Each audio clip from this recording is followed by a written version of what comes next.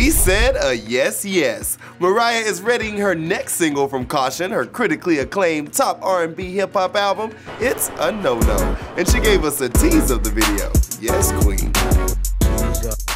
The video is out Friday as Mariah tweeted simply, #ANoNo38. The short clip shows our vocal gymnast on a subway serving a ponytail and some looks lambs. We are gonna get slayed. Now, so many rumors have circled about a possible remix to the track and are fueled by Lil' Camp's manager posting the teaser on her Instagram. Mimi opened her recent Caution tour with a fan favorite track.